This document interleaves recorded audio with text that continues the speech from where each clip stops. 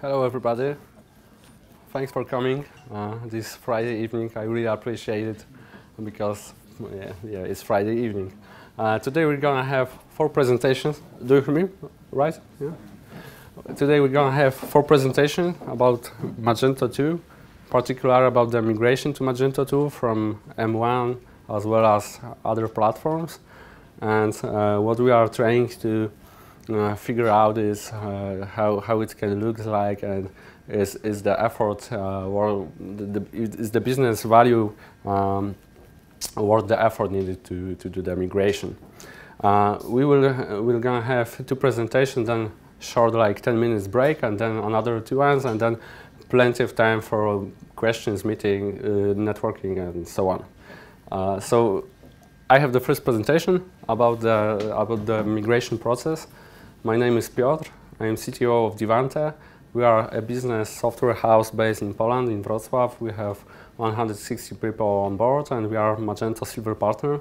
So what I'm gonna speak about is how the migration process can look like, how much effort it requires, and when is the best moment to do this.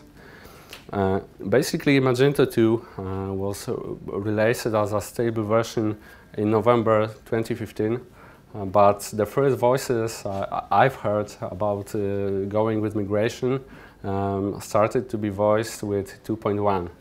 The 2.1 version was a huge step with fixes for all those chill disease issues, like stability issues, like other ones. So yeah, I would say that now we have pretty good relays with 2.1 to go with migration is stable, and it's just fine. We decided at Divante to go with new implementations only on the Magento 2. We are not doing M1 anymore.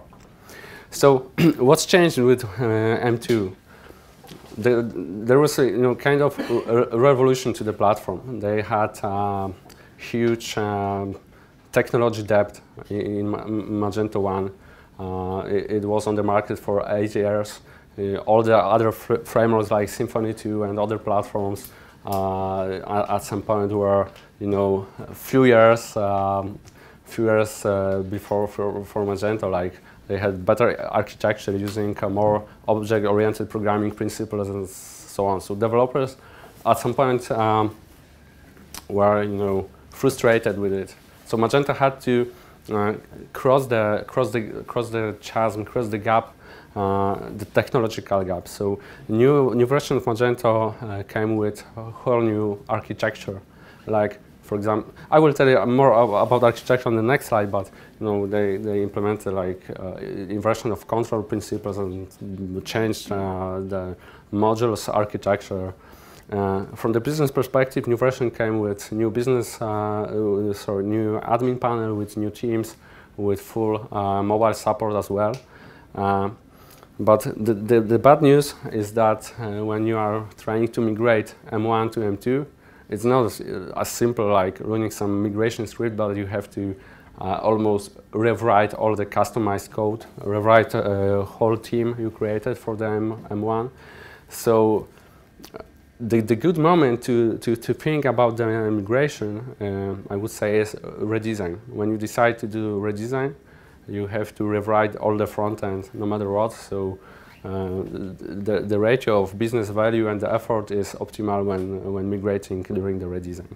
The effort needed to do migration is linearly dependent on the number of customizations you implemented to standard M1, like the number of modules you used, the custom code you write, the sophistication of the team. A few words about the architecture.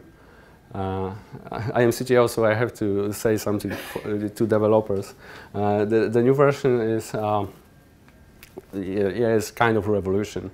The main changes are like there is no longer a static mage class. They switch it to inversion of control container, which is pretty cool.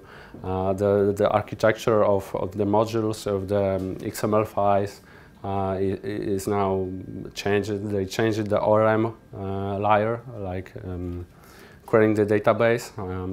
We have new repositories, entity manager, a lot of cool things implemented. Of course, there are some downsides with those implementations, and I also will cover this topic later on.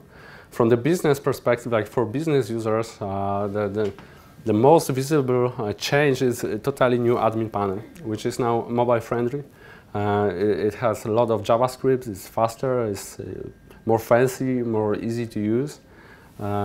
Also, the structure of the front end changed a lot, because now it's not a plain HTML and CSS files, but rather whole new JavaScript framework, which is responsive, which is reactive, in fact. So it allows you to build pretty cool modern code which cover your technical needs for next 5 years, which is pretty important.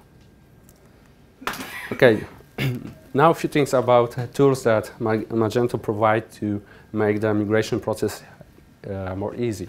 There are 2 tools. First one is Magento Code Migration Tool. Both tools, this and the data migration tool, which will be covered on the next slide, are available on the GitHub. The code migration tool is for doing all the things that can be automatized. Like this tool can rewrite the XML files, which structure was changed between the versions. It can add, for example, namespaces to the PHP code, because now the code is using PHP 7 features like namespaces. It can change the directory structure automatically and modify the code in the areas where it interacts with core Magento. Like if you use some static Mage calls, it will be changed by this tool. Maybe not everywhere, but in much of the places for using dependency injection. This tool unfortunately doesn't support migrating the teams, because the changes on the front end are so huge and so custom that cannot be changed automatically. And it cannot change any business logic. So if you have your custom modules, or you are using some third-party extensions, you have to take a look at those things. And I will tell more on this in the next 3 slides.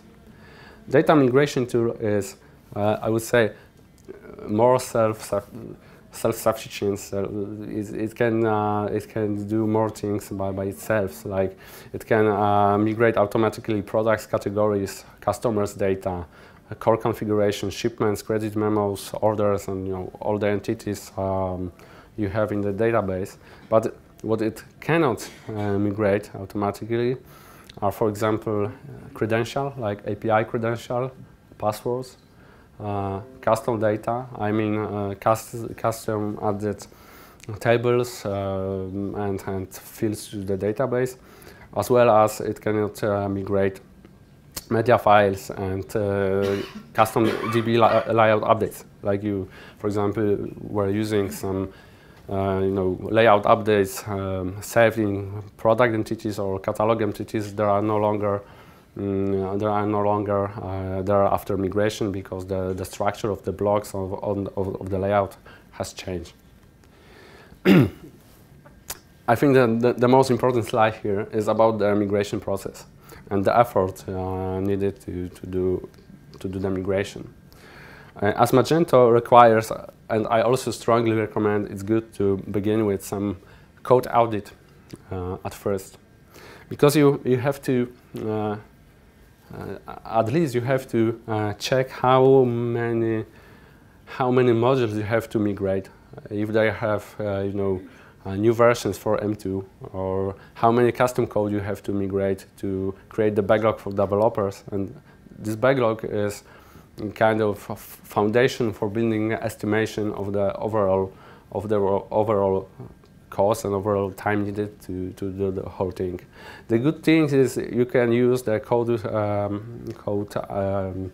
code review, also to benefit, like you can get some security vulnerabilities found about after the process, and you can check some performance bottlenecks as well. So after doing this audit, which takes usually 3 to 5 days, you've got the backlog for developers. You can estimate the effort needed to do a migration after that, and you have some added value like a list of vulnerabilities, security fixes to be applied.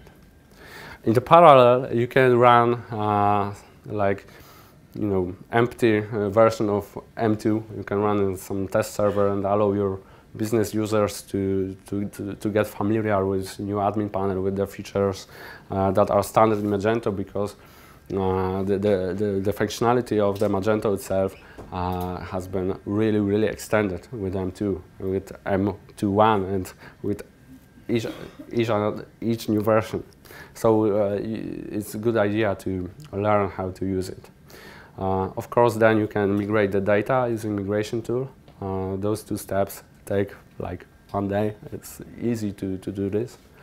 And then the 4th step, which is most time consuming, is making the redesign itself, like creating mockups, or maybe you can choose some theme ready made for Magento2. There is a whole lot of themes already made, so you can use one and simply modify it.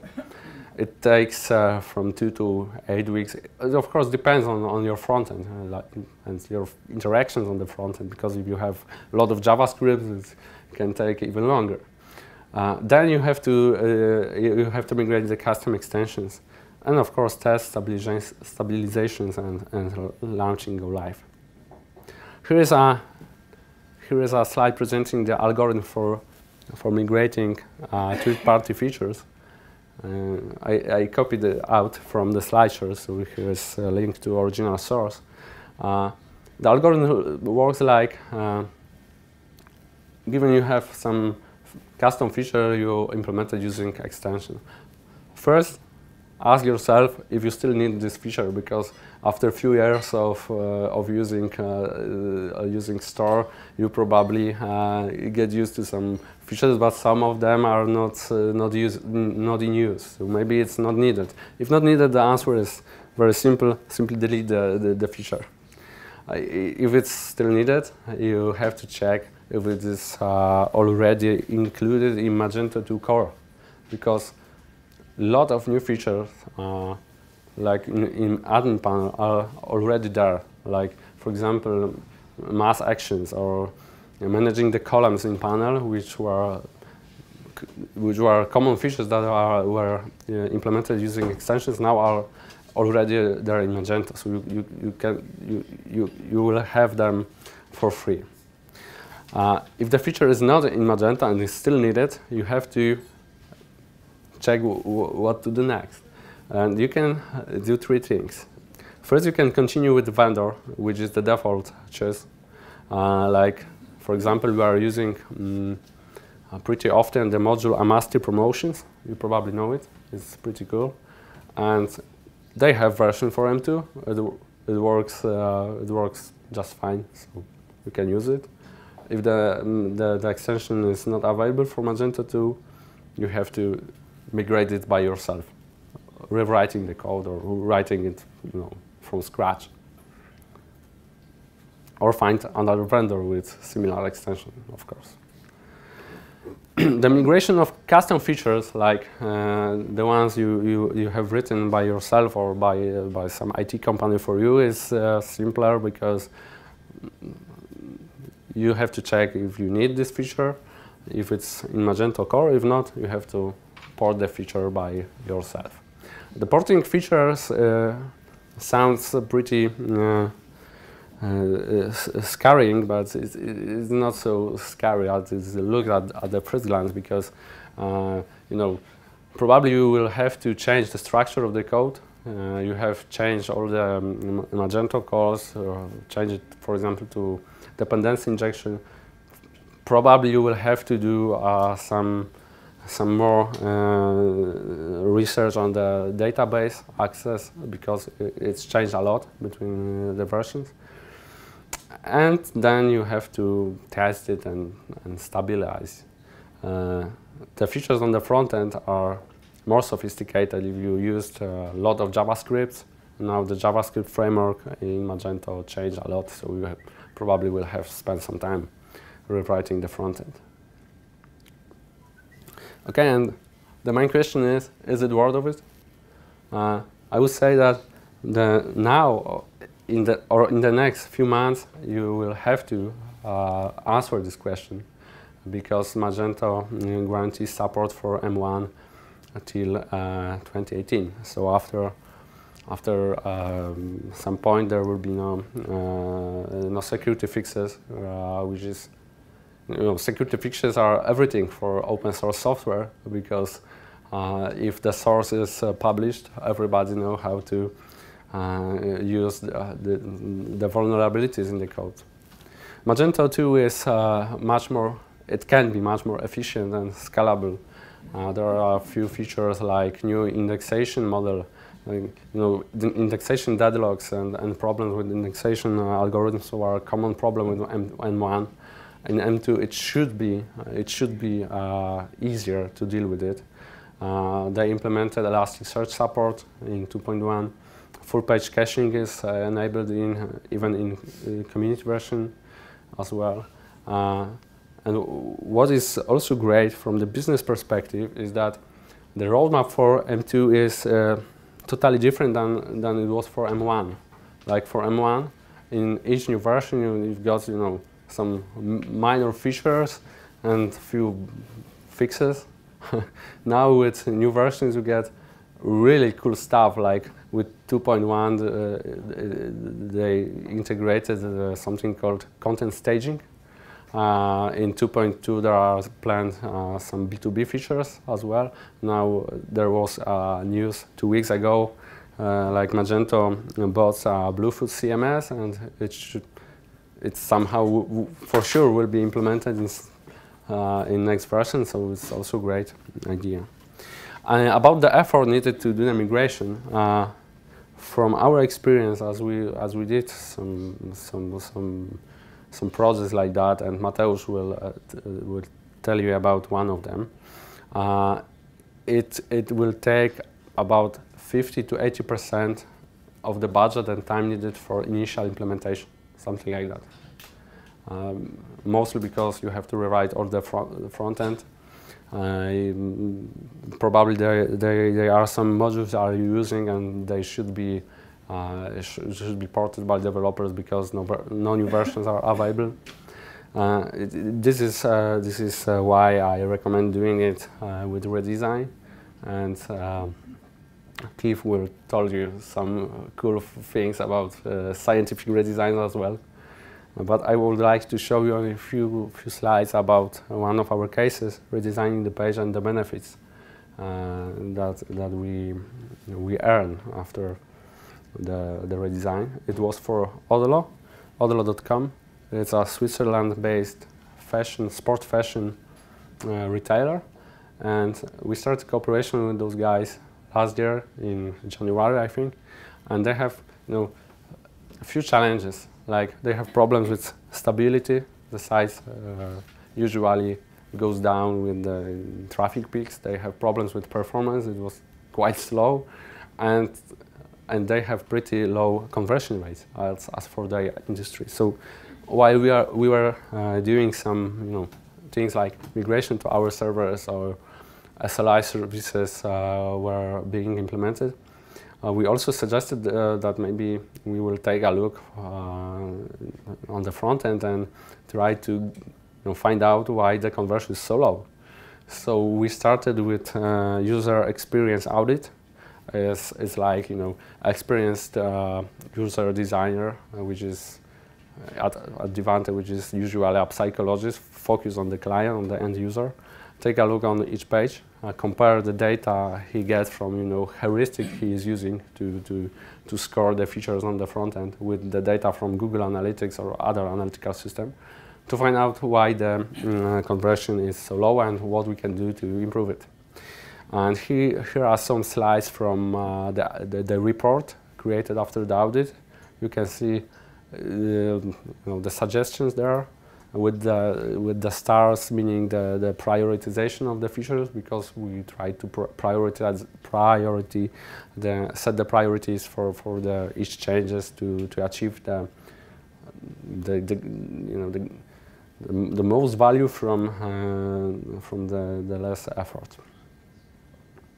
And here are some examples. The worst results, the worst conversion was on the mobile page.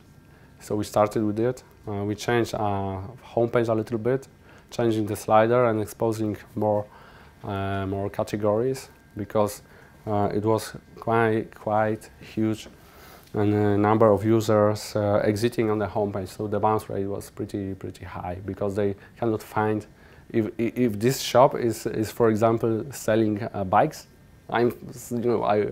I used Google and find this shop and enter it, and there's no bike here. So yeah, it's simple like that, but it works. And the second thing we redesigned was a bra finder. Bra finder is for configuring the bras. Without using this tool, it's almost impossible to buy a bra on this page. But it simply didn't work on the mobile at all. So we redesigned it, fixes the most obvious issues you can see on the left version. It's simple front and backs. And then we go with navigation. We changed our information architecture a little bit. And then we went with desktop version. First of all, we changed our product page a little bit, because it has uncommon layout, I would say. It was pretty hard to guess that the add to cart button is here. If you have lower resolution, you can see like that. And it was not a good idea to have the cart button so low in the bottom. So we changed it, and we moved the variants to be near the price and near the add to cart, and we added some recommended products as well on the bottom. Yeah. The 404 page is my favorite, because it seems at first that it makes no sense to do something with this page, because nobody is entering it, but that's not true. They had some categories within. They had products that were rotating. So, for example, they were disabled very fast because they had low stocks on them, but they were indexed by Google prior to the moment they were disabled, and then quite significant number of users got 404 because they clicked in the Google and the product is no longer on the store. So we tried to do something to distribute this traffic, this 404 traffic, to other sites, like showing the bestsellers, showing the products from the category you are probably looking for. And the checkout. On the left side, you can see the initial version. The checkout was quite narrow. You can imagine how it looks on the iPhone. It was almost impossible to use it without zooming the screen, which is crazy. And we tried to make it more fluid, like more responsive. The result is on the right. After all those steps, we also implemented changes using JavaScript and HTML, improving the performance of the site as well, because we rewrite all the JavaScripts. And we get pretty cool results, like mobile conversion has increased by 102%. Bounce rate has been dropped by 40%. I think it's because the 404 page. And conversion rate has risen by 30%. The number means that they are doing 37% numbers more from the same traffic. Numbers that they had before, and it equals more revenue. So it was really worth doing. The last slide is about what you should be careful about using Magento2. The most important thing is that the software itself is being under very active development, I would say. So between minor versions like 2.0 and 2.1, there are still some,